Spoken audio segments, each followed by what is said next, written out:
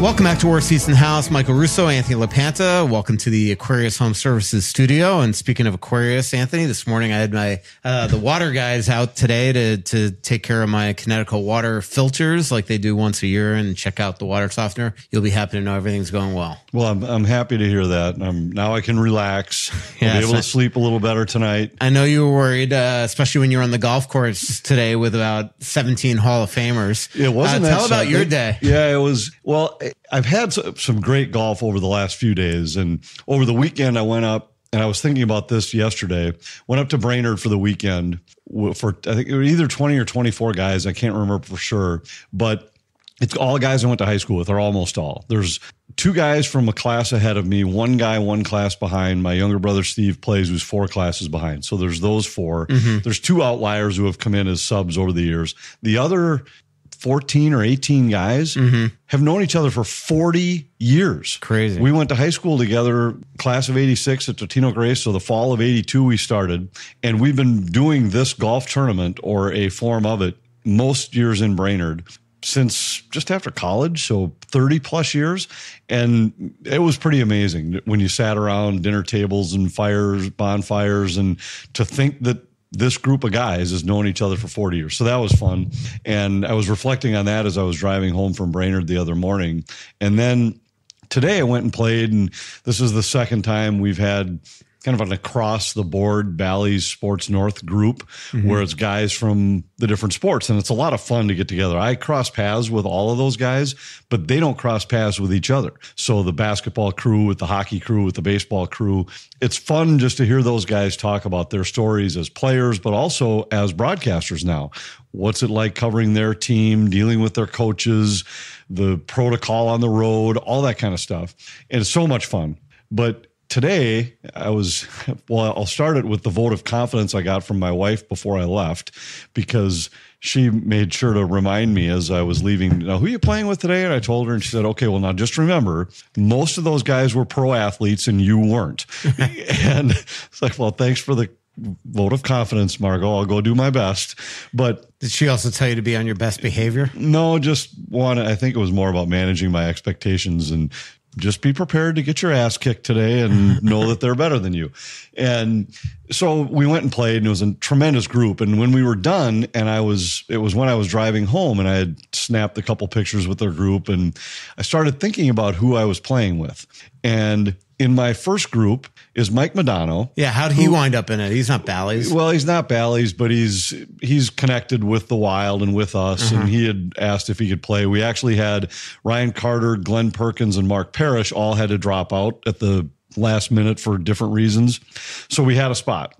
We were going to have 10. We had 7, so we got one more to get to 8. But so Mike Modano, and correct me if I'm wrong, but I'm thinking about it, he's probably one of the top 2 American-born NHL players of all time. Yeah, him and Patrick Kane, maybe. I was thinking he and Brett Hull. Yeah. Those are probably the... Brett Hull's not American-born, though. Well, I thought he was American-born, but then grew up in Canada. I think he was Canadian. I think he was born in Canada. Okay. Because I always refer to Mike Modano as being the number 1 American-born scorer. Okay. And technically, I thought Hull was technically born in Chicago, but then grew up in Canada, so he could have... Either way, bottom line is I was thinking maybe Chelios, maybe Housley, maybe Kane, but Modano's certainly one of the top, let's say top 3. Right.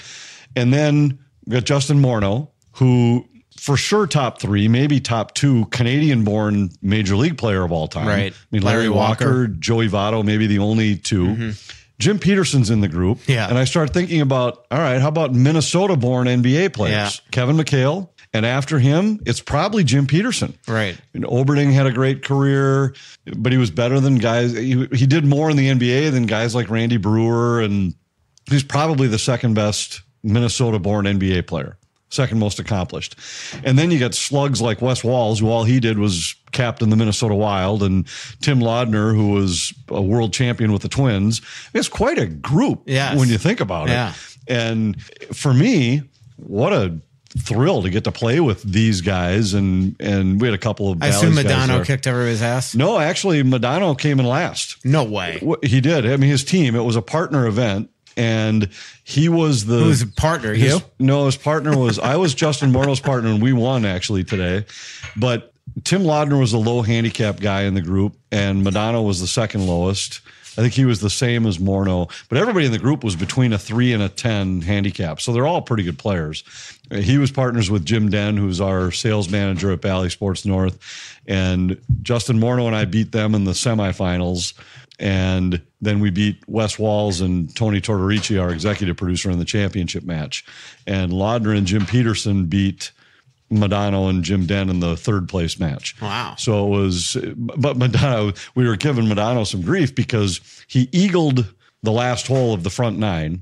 And so the first match, semifinal match, was the front 9. He eagled the last to get to 1 over par for the front, but Morneau and I beat him. So as the next group's coming up in the cart, and they said, "Hey, who won?" And I said, "Well, we clipped him," and said, "Madonna shot 1 over, but we beat him." and it was just, I mean, he is a good player. And really, all of those guys are good players. And to Margot's point, pro athletes are just different. They're just wired differently. Yeah. Like, he hit a ball, I think it would have been on the second to the last hole on the front. At Windsong. A terrific course. And he hit a ball into the weeds.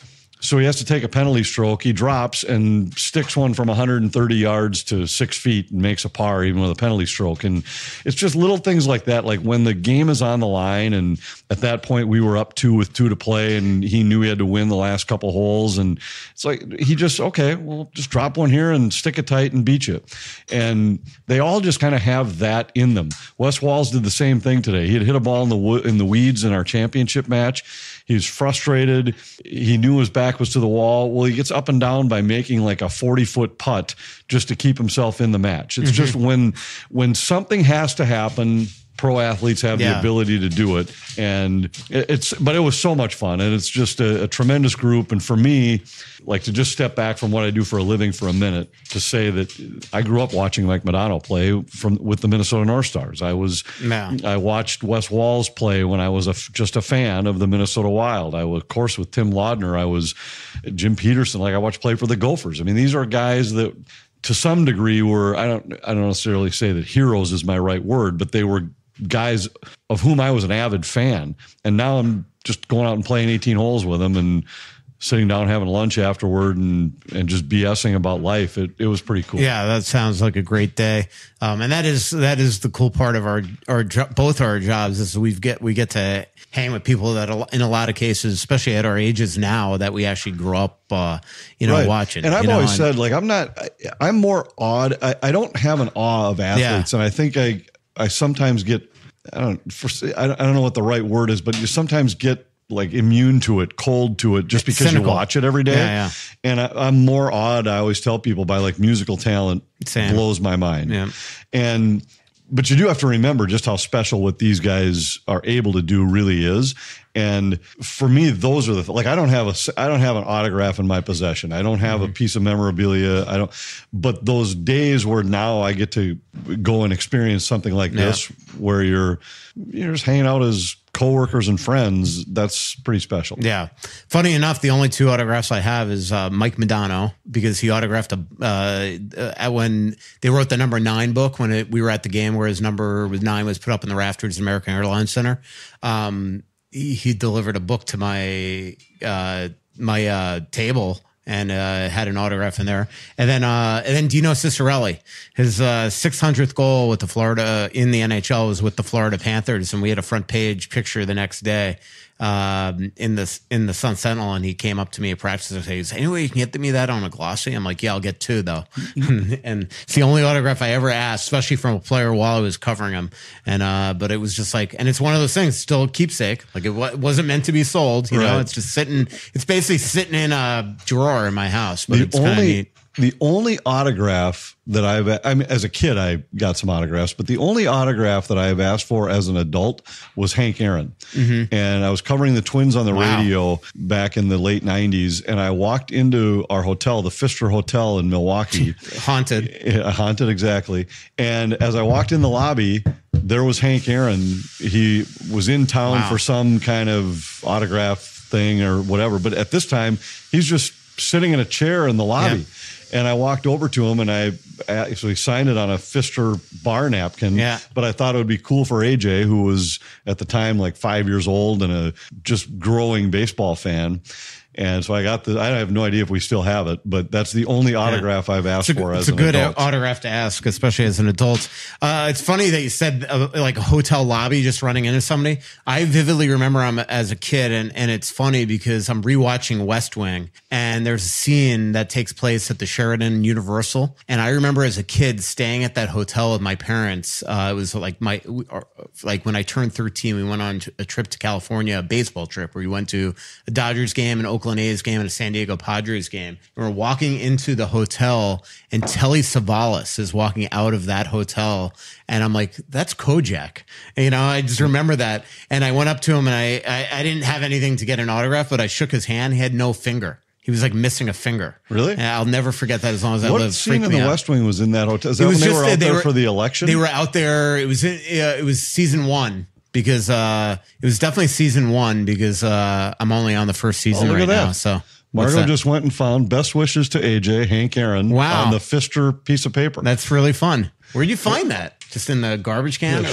She keeps our stuff organized around I covered a Marlins Brewer series, and I stayed at that Pfister hotel. And while we were staying there, the next morning, I find out that Alex Gonzalez and Louis Castillo played for the Marlins. They checked out of the hotel because they were convinced that their hotel radiator or something was going on. There were some great stories about practical jokes. Some of the Twins coaches played on. They had a couple coaches, and Jerry White, I remember, was a part of the staff when I was there, and he would sometimes sleep in the lobby because he was scared his room was haunted. But the same was the Vinoy. The Vinoy in St. Pete, yeah. In St. Pete. St. Pete. The Pink Hotel. Yes. And that one, too, is supposedly haunted. Yep. So there are a lot of great stories about games and jokes that Twins players have played on each other for guys that thought those hotels were haunted. Yeah. Like writing messages on the mirror and soap. So as soon as they'd take a shower, their name would come up on the mirror. And That's hilarious. Yeah, there were some pretty good ones for what guys did there. But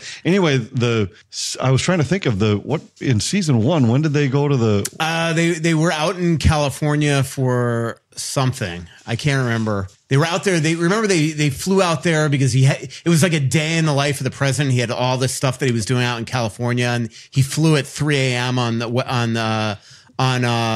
Air Force One and made the press go out there. Talked about that. Wouldn't it have been great if we were just chasing the sun or something like that? And that's exactly the first scene of the show. And that was the one, like, Sam Seaborn wrote some speech that he wanted the press to give back, and Danny Kincannon was right. Yep, it's funny because I ate at Scopa, which you and I and Margo have eaten at before, and I was eating at Scopa like 3 years ago, and I'm there and I'm eating alone. And all of a sudden I look over there, I'm like, holy crap, that's the actor that played Danny Kincannon, the reporter in the West Wing. So last thing on autographs, and then we'll get to the show. So 2 nights ago, my brother takes his youngest son, Liam, to the Braves game. They're playing the Mets. My brother is a diehard Mets fan. Obviously now his kids are impressionable. They have to be diehard Mets fans. And they have a bad loss, but my brother during the game meets Vientos, his dad and his brother, and they hit it off. And he's showing him videos of Liam's swing and everything, and all this stuff. And so after the game, Charles, the dad, Vientos' dad, brings Liam and my brother. They're like, we'll have you meet my son after the game.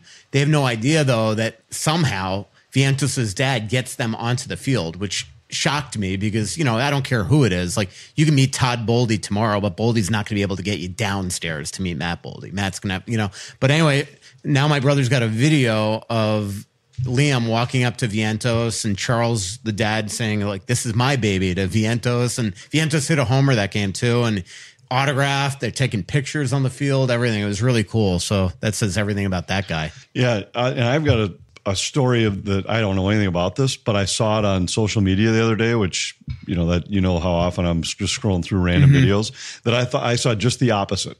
So there's this guy, it was when Michigan played Texas in college football, and the Texas quarterback, I think his name's Quinn Ewers. Yeah. And he's been there forever. Great quarterback. He's walking across the field. And so somehow this guy who's a Michigan fan had a field pass, and he's got his son with him. His son's like maybe 10. and they flag Ewers down, who's in his Texas uniform, and he asks the guy, can we get a picture? So Ewers, to his credit, kid's wearing all Michigan stuff. He says, sure. So he puts his arm around this kid, and the dad, as he's taking the picture, signals to his kid to put the horns down because, all the Texas fans use the horns up thing. So Ewers in the picture has got his horns up, and the dad signals to the kid, horns down. And so the kid does it. And I'm just thinking, what a spoiled prick. Yeah. You're 10 years old, and this is the lesson that you're being taught is you got this guy who's about to play a football game, a big game too. Both teams are ranked in the top 5. And this quarterback is gracious enough to stop. And instead of showing him the respect, your dad is telling you to act like a in this picture just to show this guy up. And as Ewers just walks away, he just kind of shakes his head, and you just think, well, good for you, not for saying anything. But what a terrible example for this dad who's, who knows, he's maybe some donor or something that is all allowed to get down on the field for this. And this is the way you show the respect to an athlete that's willing to take the time to take a picture with your kid right before he's playing a game. I'm pretty sure that's the first swear word you've ever said on this podcast. Prick? Oh, dick. Now I said it twice. Yeah. Now I gotta, our poor producers in Italy, I gotta text them to take out this word 4 times. Really? Is that considered a swear word, you think? I think it is. Or should we just not tell them? I wouldn't tell them. I'm okay actually, with this it. will be a test to see if Davide actually listens to the pod. Yeah. And he's in Italian, so it'll be translated anyway. All right, let's talk about the show real quick, then we'll go to break. Then the team real quick, then we'll go to break, and then we'll really talk about the team. 17 minutes, everybody that was nice enough to listen to this. October 2nd is our next live show. That's at Elsie's. We might even have a special guest for that show. So October 2nd, 7 p.m. at Elsie's. That's next Wednesday night.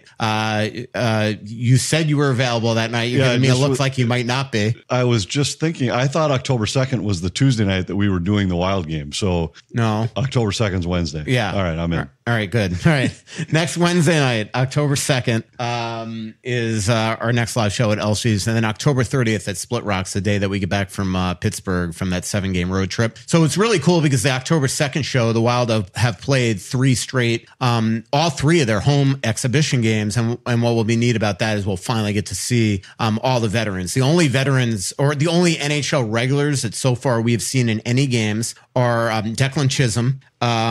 And let's be honest, he could be in and out.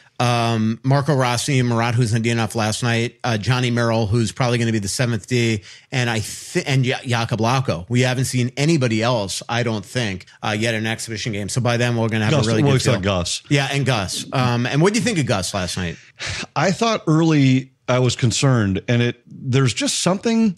He loses track of pucks that get deflected frequently. And that was, I thought, one of his big problems last year. And that early deflection that went off Marco Rossi's stick, it didn't seem like it should have taken that long to find where that puck went. It was a deflection from a long way away. And I'm not a goaltending expert, so the mechanics of it are way beyond me. But there's just something about the way he slides across the crease, and it's like his head goes earlier than most other goalies or something. So as soon as that happened, I was concerned. Then I didn't really love the wrist shot goal he gave up to Heiskanen. But after that, I thought he looked terrific. I thought he moved laterally really well. I thought for the most part, he controlled rebounds. He made some really good saves and had zero support in front of him. I thought the team, especially in the first period, it felt like it could have been 5-zip, and instead it was only 2. So I thought he was pretty good. The first maybe 5-6 minutes, it was a little concerning, but after that, I thought he looked pretty good. And then he made some brilliant saves. That was really good. Even though the Mason Marshman goal, which a lot of people on Twitter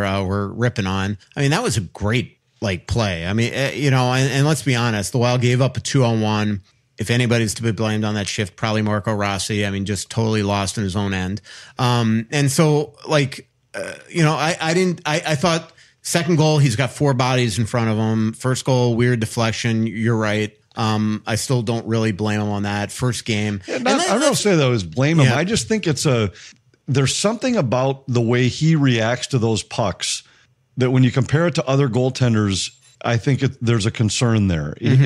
He loses track of the puck on some deflections from long range more quickly and more often than a lot of goaltenders do. And the only thing I'll say, because everybody was going off on Twitter on a couple, and it was not a very good game. And let's do this. Let's take a break, and then we'll really get into the game and to training camp. But this is what the preseason is for. Like, I know, look, it's a young lineup last night. They're playing an incredible team. It's tough. But this is like, like, was Rossi good? No. Was Husseinov good? No. Declan was not as good as he was in Winnipeg by any stretch. But this is what the preseason is for. You want it to happen now. This is most of their first games. The problem is that it's not like it used to be when I first started covering the league, and training camp was like 28 days. The season's right around the corner. So you just got to get these bugs out of your system. Let's do this. Let's take a quick break. Hey, it's Russo for Aquarius Home Services. The mega sale is here, and Aquarius is offering an amazing 2-for-1 AC and furnace tune-up special. With the unpredictable weather, your AC has been working overtime and colder temperatures are on the way. For one low price, Aquarius will thoroughly evaluate your entire heating and cooling system, ensuring you're prepared for every season. Don't wait. Schedule your appointment now at AquariusHomeservices.com. Aquarius, earning the right to be recommended. And remember, tell them that Russo sent you. Get $250 when you switch to a Royal Credit Union checking account. Switch to Royal's Smart Checking account and enjoy no monthly fees or minimum balance, free mobile check deposits, and surcharge-free access to over 40,000 ATMs nationwide. Getting your $250 is easy. Open your Royal checking account by October 19, receive 2 payroll direct deposits, and you'll receive $250. See details and open your account today at rcu.org/checking bonus. Insured by NCUA. Back here, worst seats in the house. Michael Russo, Anthony LaPanta. October 2nd is our next live show at Elsie's. October 30th, then at Split Rocks. Both shows at 7 p.m. Might have a special guest for both of them. We'll see. We'll pay attention to social media, and you'll be able to find that out. And Anthony will retweet it, maybe. Guaranteed on October 2nd. You will text me asking, tonight at Tuttle's? Tonight, yeah. So let's go back to the game. One other concern that I was a little stunned at is I didn't think a lot of the prospects had good games. Ogren and Haidt, I didn't think any of them did. Yeah. And I thought Lauko looked good. I thought Hunter Haidt looked decent. But those are the opportunities for those guys to prove that they can play with NHL players. Yeah. And yes, they were going up against a good Dallas team, but if you want to be in the NHL, that's who you're going to face. Yeah. You're not going to face Dallas's 5th and 6th lines that are going to end up in their American Hockey League situation. So if I were some of those guys, and Wes and I talked about it on the broadcast last night, this is your chance. If you think Riley Haidt or Liam Ogren or any of those other guys, if you want to show that you are ready to be in the NHL right now, this is your chance to do it. And it's more than whether or not you score. It's just looking the part. And I didn't think any of those guys did. I thought the whole team looked slow and a little heavy-legged. We wondered if maybe that was hitting a wall in training camp. It's been an intense camp. It's been an intense camp. And I do think that it's one thing to fly to Winnipeg on the day of the game, as you know, and I know I don't want to do the old comment like, with these poor professional athletes, but a 2.5 hour flight, especially for Gustafsson, it's a goalie, easy. A 2.5 hour flight where you're landing at 4:30 before a 7 p.m. game, it can't be easy to get off that plane, especially as a goalie and play. And they had their morning skate here first. So it's not easy. And again, what's weird about it is like you have a morning skate at 10 a.m. and then usually you go back to the hotel, you get your afternoon nap in, but these guys are off the ice at 11, but then they're just sitting around waiting for the 2 p.m. flight. It takes the routine away. And there's a difference between going and taking a nap somewhere and getting on an airplane and flying for 2.5 hours. Yes. And you and I have joked for years that the NHL schedule makers, I think that Dallas is like a suburb of St. Paul. The number of times that the Wild play back-to-backs, either Dallas and home or home and then to Dallas, it's a 2.5 hour flight. Yeah. And so it's a long day. Yeah, I will just one thing, because I've gotten this question. A lot of people have commented on ripping on the league for putting them in Dallas. Just so everybody knows out there, exhibition schedules are done by teams. So like the Wild set this up. They could have gone the night before. They decided this is how they do all it. The team and the outcome of the game doesn't matter. So there aren't I don't know of any teams that are flying the night before. No, I've never heard it in the exhibition season. And to be fair, I mean, it doesn't matter. So, but I'm just saying, throwing that out as a possibility to excuse a little bit of what looked like a really heavy-legged team in the first period. I thought they came out better in the second, but none of those guys, in my opinion, did enough to change what I think the opinion is. That is, Liam Ogren and Riley Height both probably need to start the season in Iowa. Yeah, Riley has to go back to juniors. Or start the season somewhere other than the National Hockey League. That Marat Husnudinov is probably a fourth line guy. I don't think any of those guys did enough in last night's game to say, let's give this guy another look and see. Because keep in mind, so many of these guys, it's put your name on the top of the list for when somebody's needed from Iowa. And there's a long way to go before that happens. And there's the start of the American Hockey League season is going to dictate that too. But this is your chance to show it in front of the NHL coaches. And if I were the Wild scouting staff, I would have looked at last night's game saying that none of these guys did anything to move the needle. Yeah. The one guy that I did think was very noticeable last night is Hunter Hayde, who's starting his pro career in Iowa. Obviously had a really quality junior career, really fascinating guy. I think his dad's a staff sergeant in the OPP. And, there's a lot to like about this guy. And he is, watching him in practice too, he is nifty with that puck. And he showed some speed last night. He does some crazy puck handling stuff with his stick that is pretty special. And I thought he showed some speed, looked good. And then the other guy that's had a really fabulous camp, both in practice and now 2 exhibition games with 2 goals is Lauko. Traded in the Vinny Lettieri trade. He's never been a big scorer in the league, but finally, becomes more of a full-time player, starting a PK as well. 2nd goal in 2 games, and he looked good last night. He did. And what's interesting about him is, I think we mentioned this last night on the show. Remember last year, the Wild played the Bruins twice in 4 days. Yep. And the first one was in Boston. And before the game, I was talking to the Boston broadcasters, and Lauko was on their 4th line, and Jack Edwards said, keep an eye on this kid. I don't remember if he said he didn't make the team out of camp or if he had been in and out of the lineup early in the year, but he said he's got some speed and some energy and he's willing to hit. And sure enough, early in the game, he took a couple liberties, and it was Connor Dewar who jumped to the teammate defense and dropped the gloves with him.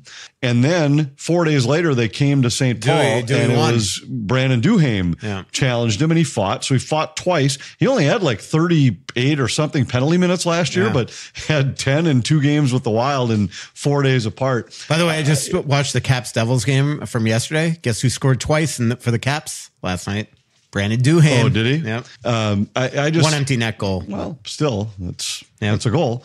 But I think I like Lauko, what he brings, and I think he's an example of what we talked about so often during the summer, was that the Wild built their roster and their depth a little differently this year.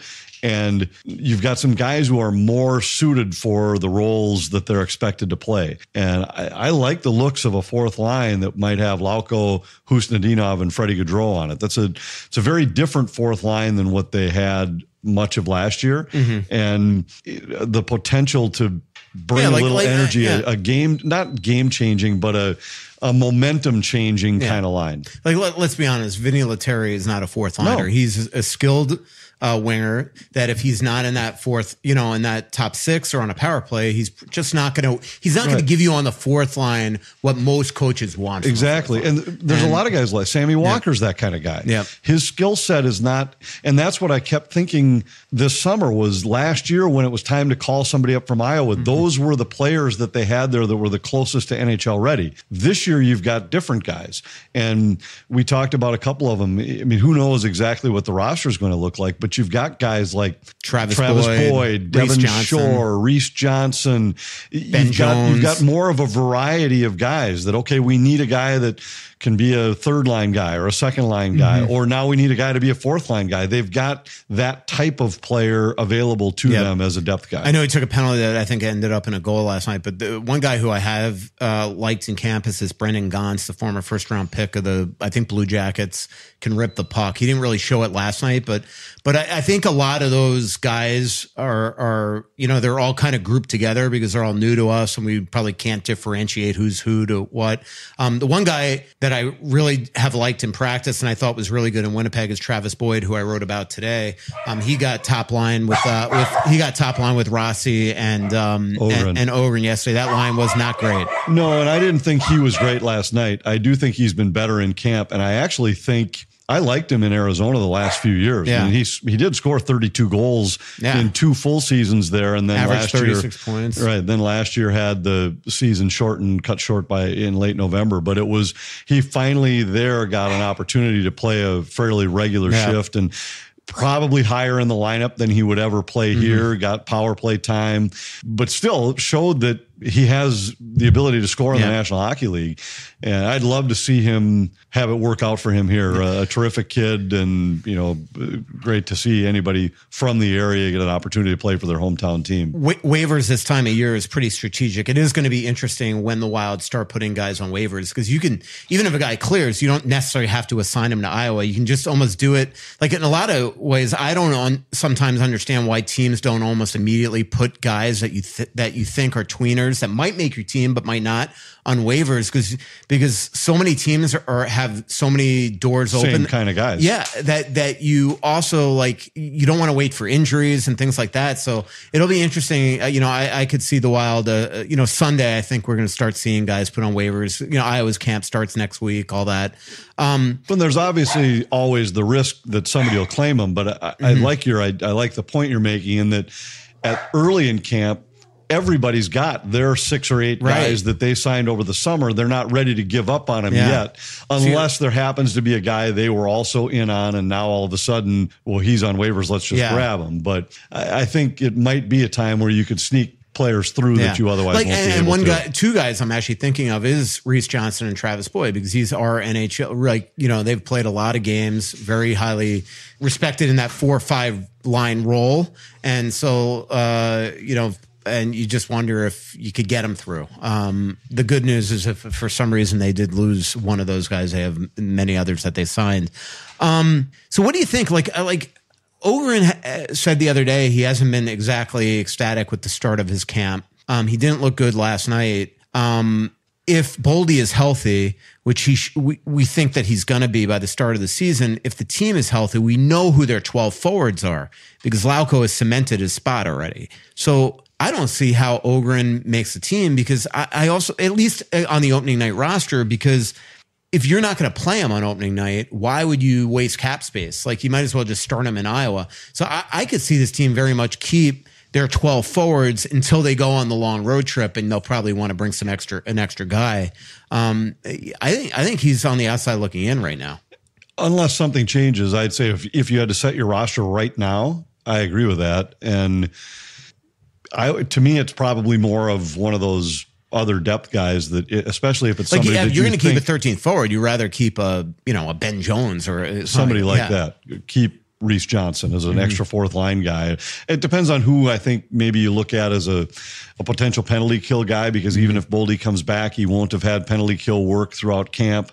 And I know that's something they were talking about. I think the interesting part will be to see at some point during this camp, Rossi will get a chance to play with Zuccarello and Kaprizov and see, because I still think even if Ryan Hartman's great, and it's better for Ryan Hartman to be between Kaprizov and Zuccarello, and maybe it's even slightly better for Kaprizov and Zuccarello to have Hartman with them.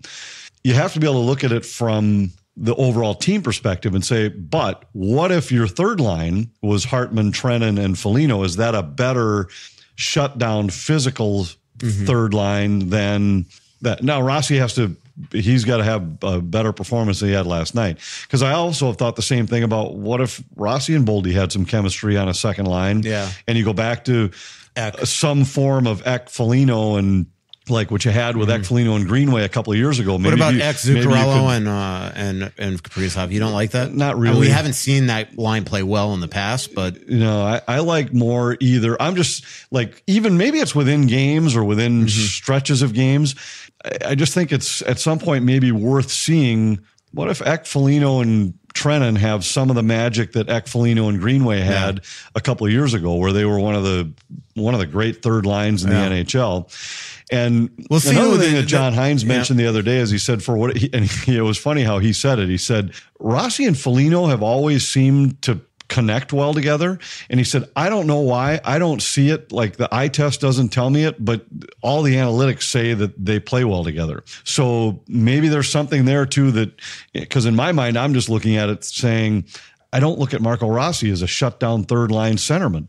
Those other two guys, you kind of think of more of a guy that could be an in-your-face, a little more grit, a little stronger type player. So at some point in this camp, we're going to see Rossi with some of the scorers. We haven't seen it yet. And hopefully last night, helped Rossi get some of the bugs out of his game, because, where I knew that he really was not in the game was when he had that turnover for the breakaway. I mean, that was just not Marco Rossi. And he tried to force a goofy 2-on-1 pass where instead of just putting a puck on the net, he tried to sneak one through somebody's skates to Liam Ogren, who was like 8 feet away, who was never going to be able to do anything with the puck, even if it got through. Yeah. So there were some goofy decisions made last night too. And the other thing I'll be interested to see is, and maybe we'll see it for the game on Friday against Winnipeg, is, does Eriksson Ek and Johansson, if they are aligned together, who takes Boldy's spot? Maybe that's Ryan Hartman. Maybe he's the right wing on that line, and they go with Rossi, with Kaprizov and Zuccarello if they're playing tomorrow. I guess we'll find out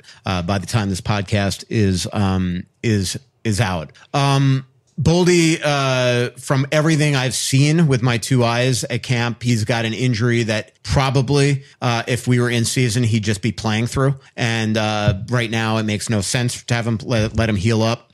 So this is not like, there were a couple questions on Twitter, like, is this a concern that, like we saw with Spurgeon last year, where they're kind of being, sort of sly all for the first 2-3 months of the season. This is an actual, just, something happened in practice and he hurt something. Everything that I've heard, even when it's been on our off the record kind of things, is he's going to be fine. Yeah. And so, what stinks though is that, he came into camp in unbelievable condition, looked like he was going to have a huge start. He obviously still can. And now he's not getting on the ice to get those reps that you need in preparation of a season. And in particular, the PK, because I was excited to see what he looked like on the PK, because Jack Capuano really believes that, high skilled players should be on the PK if they can handle that. He pointed to guys like Zibanejad and Kreider and Trocheck and Barkov and Reinhart and Marchand, and when Bergeron was there.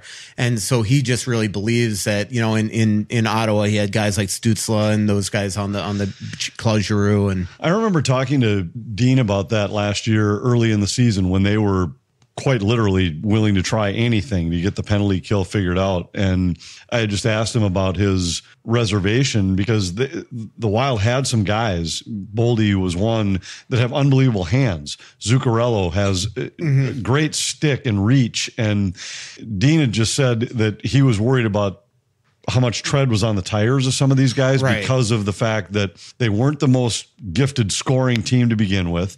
So if you're leaning on these guys for 20, 21 minutes, 22 minutes sometimes in a game anyway, do you really want to add another 2 minutes of penalty kill time?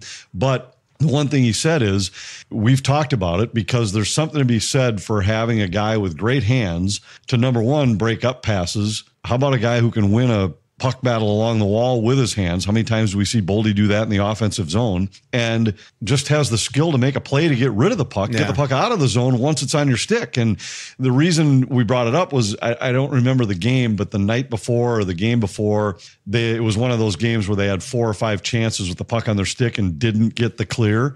And it was fourth line guys trying to make a play to get the puck out of the zone. And it started me thinking, if that puck's on Matt Zuccarello's stick, it ends up at the other end of the rink. If it's on Matt Boldy's stick, it ends up at the other end.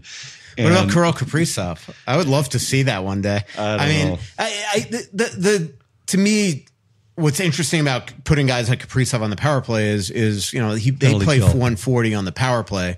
So it's like, if all of a sudden they're on the PK, to your point, they're playing heavy minutes, and we have seen skilled players block shots and break feet and things like that. We saw that with Zach Parise here playing on the PK. I think it was Alex Steen that got him in St. Louis. And didn't Eriksson Ek do the same thing?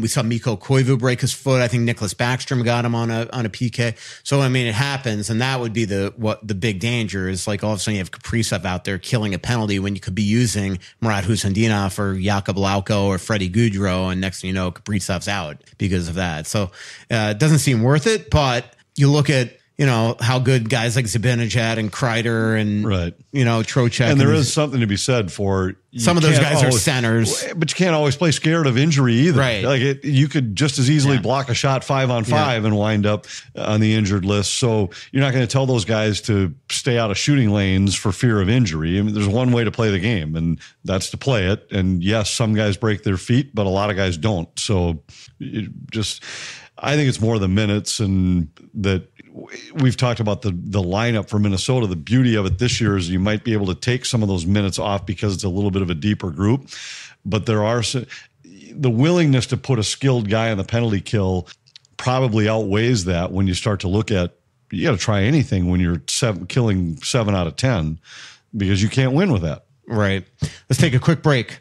When it comes to great steaks, it's all about the marbling. And there's a 1 through 12 scale for marbling that will measure what the quality is of the steak. And for Feller's Ranch Wagyu, it's some of the best you'll find.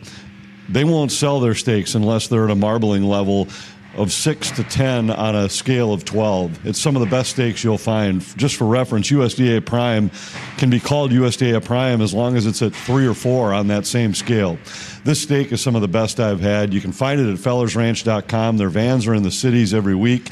They can deliver it to you. There are also a couple of spots within the cities where you can pick it up. You won't be disappointed. If you're having a great meal and you want to have steak, there's no place to go that's better than Feller's Ranch. We do want to thank Twill and the Edina Galleria. I don't know if you've been to the Edina Galleria. It's a beautiful place to shop, a very comfortable place to shop, easy parking, easy in and out, really good restaurants there to hang out in if you want to do that. But if you walk by Twill, you'll see that the shop reflects their products. It's a very down-to-earth, easygoing, attractive space with expert associates working there who are not pushy at all. They're just there to answer your questions and help steer you in the right direction if you need steering. And you go in there and just walk by, get a look, and then go back when you want to buy clothes for yourself, when you buy somebody a present, whatever the case might be. Go in and realize that Scott Dayton handpicks everything in his shop. Scott Dayton's the proprietor. It is Twill by Scott Dayton. Scott's been a friend of mine and has been supporting this network for a long time. I buy all of my clothes there. My wife loves the place. Every time we go in there, we buy more than we expected to buy because my wife likes it so much. Their stuff fits. It wears well. I just went on a European vacation where everything I wore was from Twill because you get out of an 8-hour flight and you're not even wrinkled. The stuff just wears well. You can buy everything from golf, from running shoes, walking shoes, golf shorts to beautiful Italian suits that you can wear anywhere, to any occasion. So just check out twillmn.com, sign up for their email notifications. They will not spam you. They'll just send you something if they're going to have a special event. Back here, worst seats in the house. Michael Russo, Anthony LaPanta, final segment of the show. October 2nd, next Wednesday night. Our next live show at Elsie's at 7 p.m. October 30th at Split Rocks. How excited are you for the start of the season? I'm at that point at camp where I'm ready.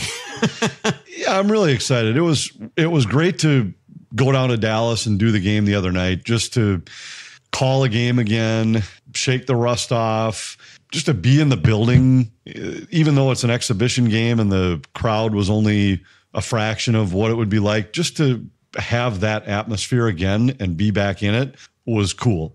It was exciting. And yeah, I'm ready to get going. I still have a couple Twins games this weekend. I've got the Orioles series to close the season, but my brain is on to hockey now, and it's just fun to start to think about even the simplest thing of starting to go back to revisit the websites that I use for tracking stats or looking up information. That takes a little time just to get yourself back in the flow of, okay, if I'm trying to find this, was that a Natural Stat Trick page? Was that NHL media page? Was that Sport Radar page? Was that Money Puck? All the different sites that I use that are all good for something, just to go back and find it was fun to start digging around again. And okay, that's right. I could search it this way. I can search it that way. Here I can find it fast while Wes is in mid-sentence so that I can support him. And just to get back into that mindset, I'm excited. Right.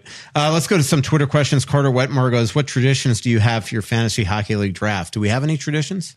Well, we have the Donkey Cup, which is a coveted trophy. And we print banners for the teams that won the previous year that they get to hang at their table.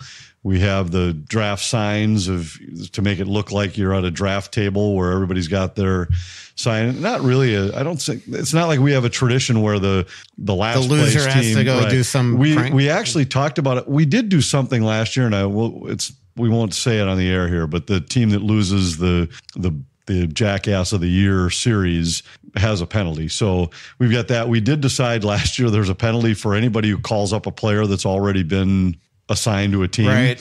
That was to buy a round. So that's a tradition that we have. Right. All right. OC Wild Boys 59 goes, thoughts on the Sider and Raymond extensions, both a little under Larkin. Raymond got 8 years at hefty. I'm not sold on Raymond as a player, but we'll see. Sider, I love. I mean, that is a great contract. 7 years at below Larkin's number, which is about 8.7. Pretty good contract for that kid. Yeah, Sider, how would you compare Sider to Brock Faber? See, I don't watch a lot of him. He's much more physical. That would be the one big thing. But again, I can't say that I'm watching a lot of Detroit Red Wings. As Red Wings fans that are listening to this might tell me, because the year that Sider won the Calder, I don't think he was on my ballot. Or he wasn't at least in the top 3. I think Sider has some offensive skill too. He's a good player. And just one thing, the reason why he wasn't on my ballot that year, we saw him play 2 games against Minnesota and he was horrific. Remember that? I remember the game in Detroit. It was not good, but I've always liked him as a player. To me, it's as long as his number was in the ballpark of Faber, it probably tells you for both teams, they were decent deals. Raymond is an interesting one because I wasn't as sold on him until we saw him head-to-head against the Wild this year. And it was just the opposite, where all of a sudden I was like, whoa, this guy's a better player than I remembered him being. And maybe he just took another step in his development, but I like the way the Red Wings are headed. Oh, yeah. And he's a part of that. I agree. Remember that, what was it, 2-3 years ago when Dumba got him in front of the net? It was gruesome. Remember that? Just blood How about everywhere. watching Matt Dumba last night? Yeah, take the big hit on Devon took the Shore. big hit, but I was thinking more about the Matt Dumba-esque turnovers all night long. That just every one they'd happen, I'd look at Wes and he'd be throwing up his arms like, I'm so glad I'm not watching that turnover for us anymore. And I could just read Wes's mind, but it's, he's Dumba. If Wes is listening, he's probably thinking to himself, thanks, Anthony. No, but he's Matt Dumba. Like, he also is on the score sheet. He delivers the big hit. The Wild missed him when he left just for those kind of things. They didn't have that guy that delivered a big hit, even if he went out of his way to do it, put himself in a bad spot, but changed the momentum of a game. All of those things brought value, but you also, with that, got 4 or 5 turnovers every single night, and a couple of them in really bad spots at the offensive blue line. Budman asks, do you see any possibility of Merrill going through waivers and ends up in Iowa? I mean, it's definitely an option. They would save about $400,000. The reason why I say $400,000 is technically you could bury his $1.15 million of his 1.2. So it does make all the sense in the world. But if you do that, you're going to have an extra defenseman that's probably making $775,000. So you're basically saving $400,000 to do that. Damon Hunt has looked great in camp. He looked awesome in Winnipeg. We didn't see him last night in Dallas.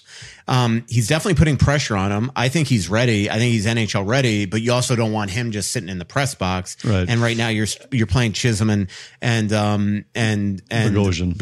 The one thing I'll say is Jake Middleton's wife is due at some point on that 7-game road trip. So there's a chance that Middleton's going to leave. So you're going to want somebody playing for Middleton. And would you want Johnny Merrill or would you want Damon Hunt? I think that's the type of thing that they are going to have to think about. I don't think just a guess. I don't think there's any way they would put him on waivers before the season starts. I think you start the season with him as your 7th. Damon Hunt, it's okay to start in Iowa. And if Middleton leaves, if you end up with a significant injury where you need somebody for 3 weeks, you bring Hunt back. If Middleton leaves and it's to miss a game or 2 games, you can slide Johnny Merrill in there for a couple games.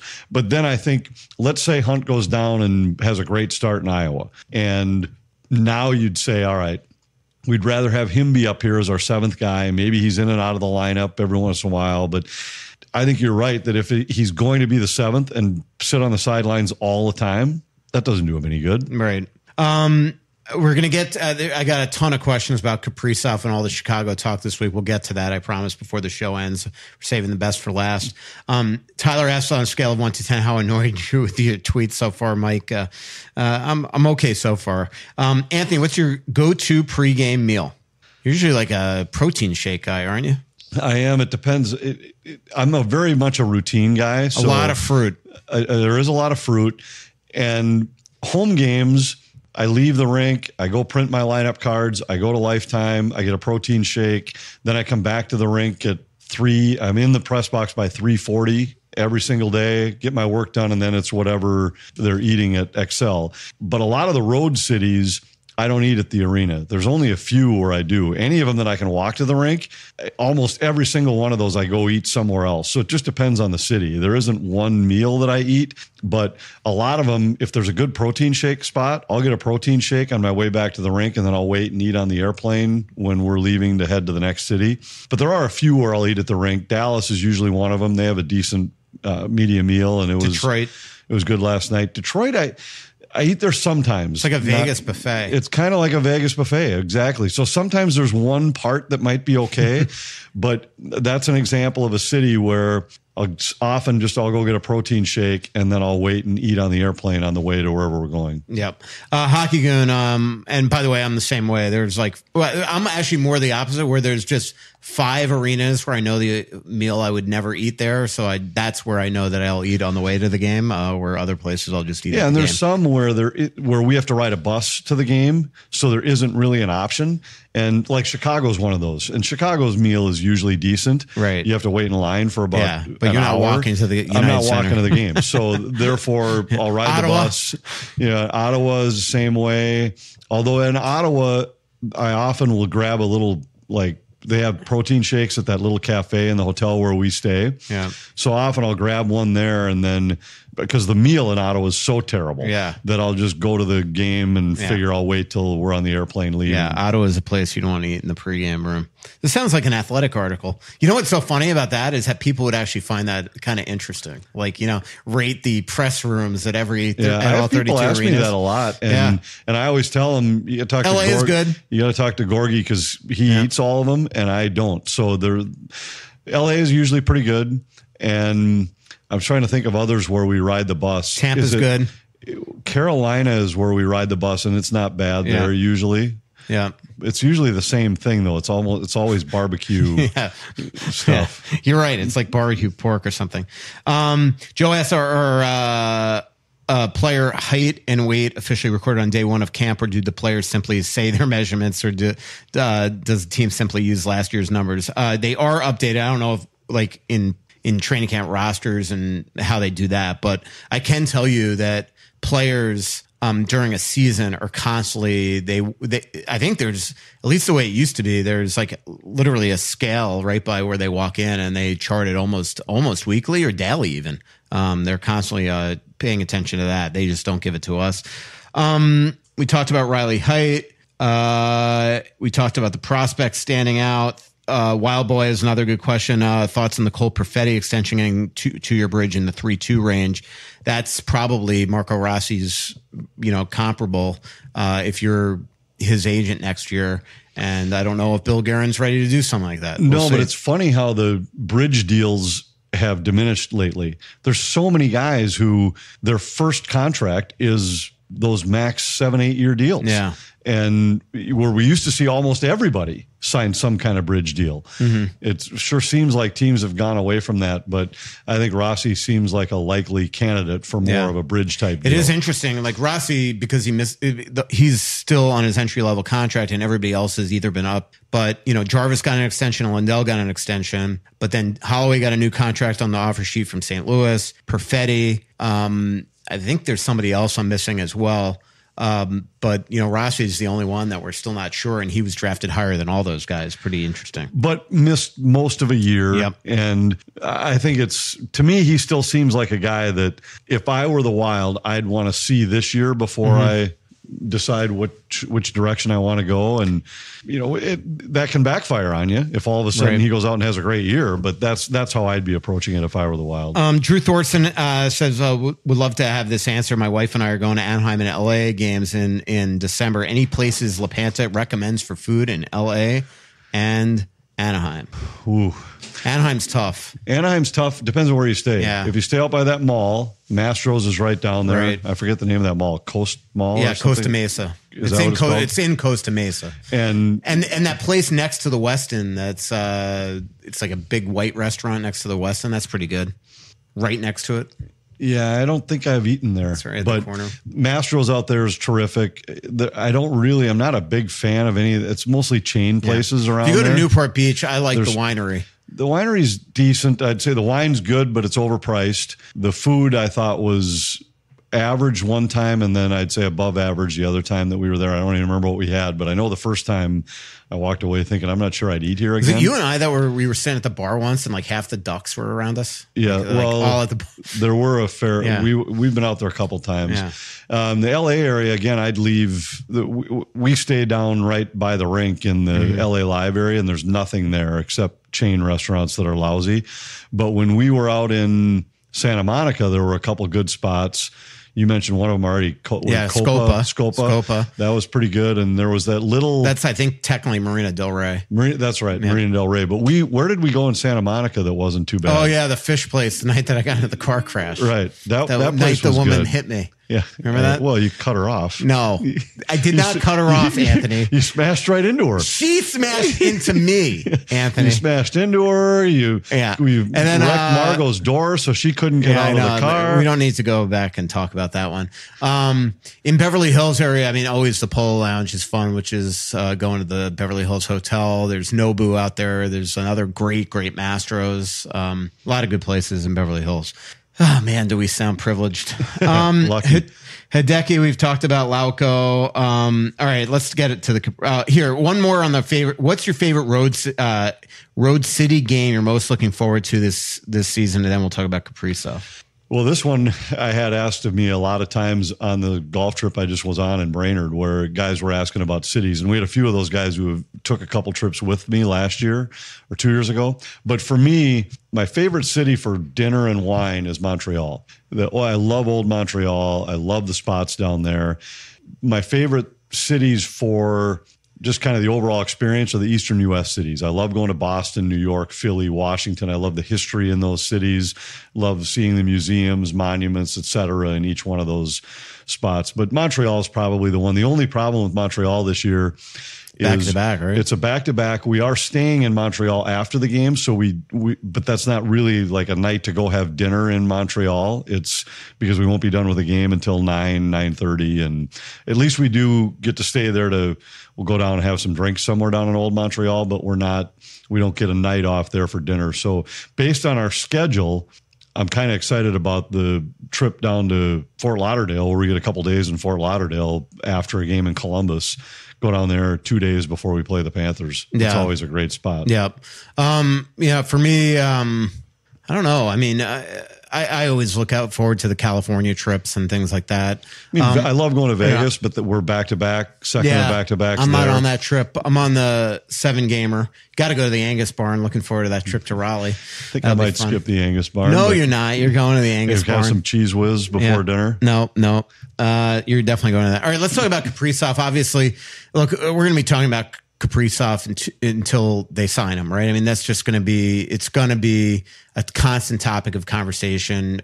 It's not just Minnesota and people being conditioned to fret things. I mean, the same thing just happened in Edmonton for a couple of years with Draisaitl, because in a lot of ways it also might have affected McDavid. And I think the Draisaitl signing means McDavid's going to eventually sign.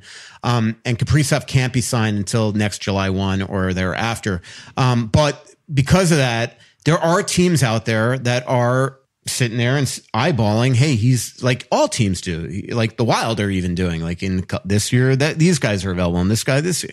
And so there are teams out there that have a ton of cap space that are saying, hey, in 2 years, if Kaprizov's available, he's the guy we're going to go after. I do. And I've said it on this pod a couple times. I think Chicago, it makes a lot of sense for him. Mark Lazarus this week on the Athletic Hockey Show took it a little step further, but he has since clarified and said he misspoke.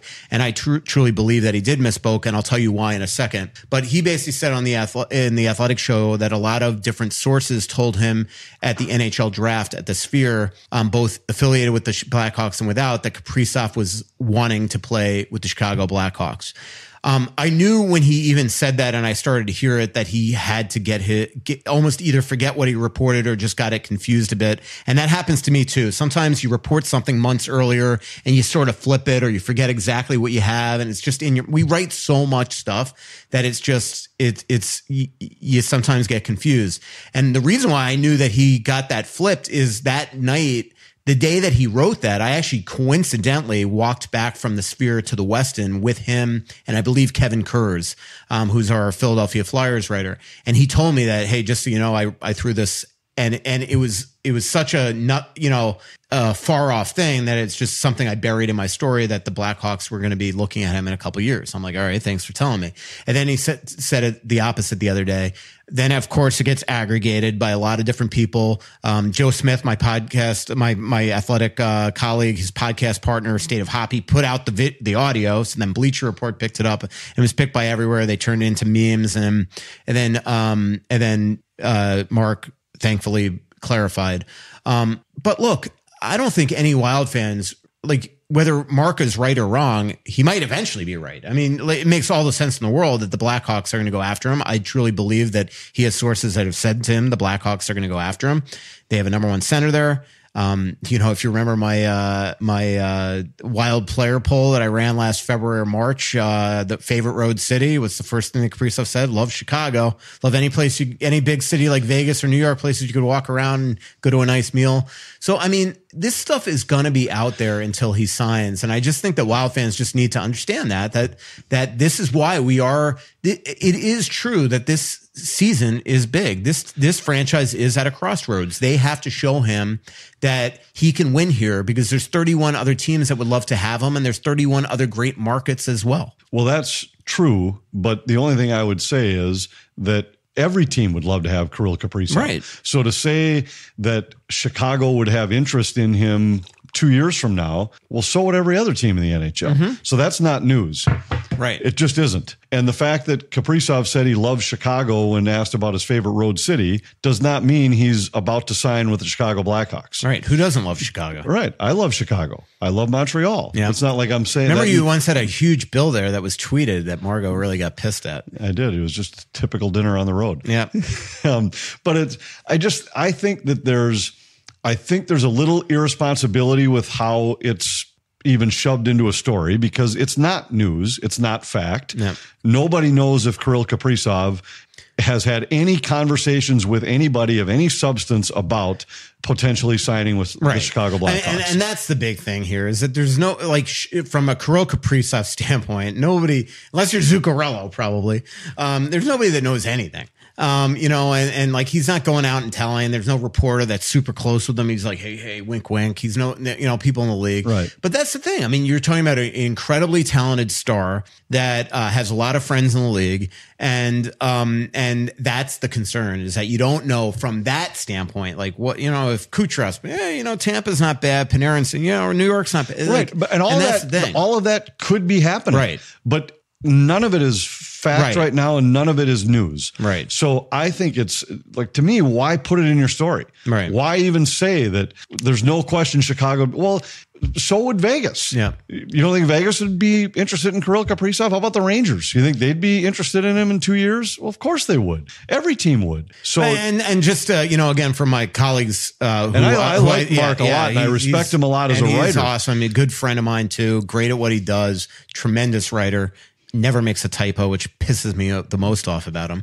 But to his thing too, is that it was such a nothing thing that he intentionally just buried it. He didn't make it a headline. He didn't tweet it. He didn't tout it. And then what happens is sometimes, and the reality is sometimes you do get confused, and he'll gladly admit that. But sometimes I will say, none of us are professional. Like, you're a professional broadcaster. We're not. We're sports writers. And sometimes you put a microphone in front of us and we just blab and we say things, and you think you're talking into the ether. And next thing you know, you're aggregated by some other site. It happens to me all the time on the Fan. I'll just say something, and next thing you know, it's an actual article on like Min News or whatever they're called. Or blogs or things like that. So sometimes we just say things thinking that nobody is listening, when the reality is, I think this is a good learning lesson. And Mark and I have talked about it. It's a good learning lesson for all of us to, one, remember that people actually are listening, and that there's definitely people listening because they are the clickbait people. They're the ones that want to just throw out a tweet with a big meme that's tributes, or take a quote out of context. And that's why you have to be so careful. Yep. And there have been a number of broadcasters who have gotten in trouble by making a side comment somewhere else, and then all of a sudden it gets repeated, it gets reposted, it gets redistributed, and before you know it, he said this. Well, he was talking about something totally unrelated, but yes, he did say it. If you clip the beginning and the end off, that statement was fact, but it's taken. You just have to be really careful. Yeah. And so again, the moral of the story, though, from a listener standpoint of everybody listening, the real thing is that until Kaprizov signs, which isn't for a year, you just got to accept that this is just the reality is that. And every time he goes and has a great dinner somewhere and said, boy, I love coming to New York. Oh, it could be going to New York. Lots of great Russian restaurants in New York. Joe Smith wrote about one of them that Kaprizov went to with Jake Middleton. So I think it's a good show, but I do just think that, that this, to get to back to the point though, Anthony, is that this season is a huge one, because I think also, not even from a Kaprizov standpoint, and I'm going to be doing a story about this in about 9 days, a big story on sort of a little history lesson of the Wild, and then the now of what's coming up, is that Bill Guerin bought himself 4 years with those buyouts. This is the last year of the big chunk of those buyouts. And now he has committed to a lot of the guys that you and I have talked about for a long time. So if those guys don't have the good years and this team continues to be sort of in the middle, I think the pressure ratchets up pretty quick for this organization. I just think that they are at a crossroads, because they've set this plan to come out of 4 years after the buyouts to be ready to hit the ground running. And Bill Guerin has said it, and Craig Leopold has said it multiple times. And we're getting with him again Tuesday night to talk to him. And they in Craig Leopold's mind, he expects that starting next year, they are, boom, going to start to be a contender.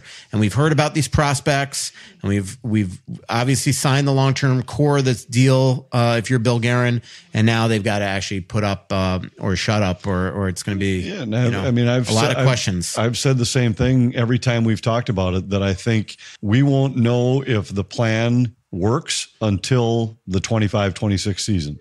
And if in 25-26 the Wild are not a contender, and we've defined contender, to me, it's if you're not poised to be one of, when people say who are the top 4 teams in the West, the Wild should be one of those 4. And if they're not that, then I don't know if the plan can be deemed a success, but we'll see. Yep.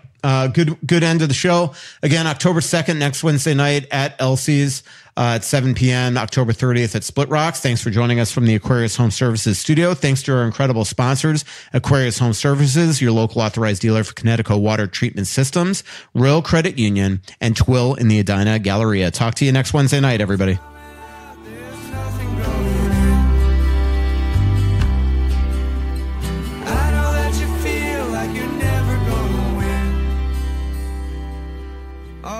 The world